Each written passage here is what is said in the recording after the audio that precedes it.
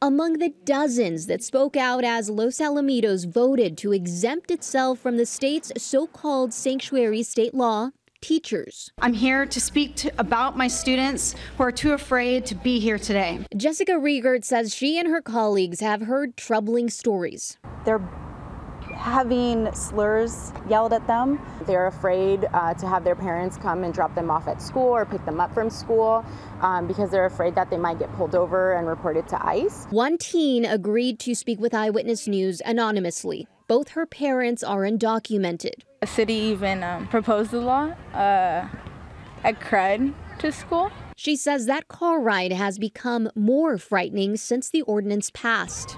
Like, my future is so uncertain right now. I just don't know when the moment is finally actually going to come. My appearance gives me a louder voice.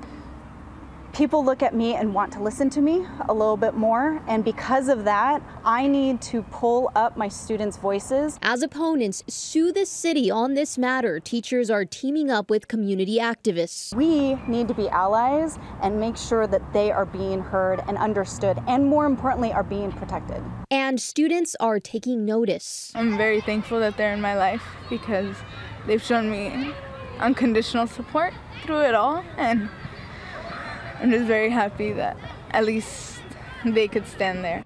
A glimmer of hope for a young girl living in uncertainty. I think wherever life takes me, it's going to be good, and I'm going to show my parents that their hard work paid off.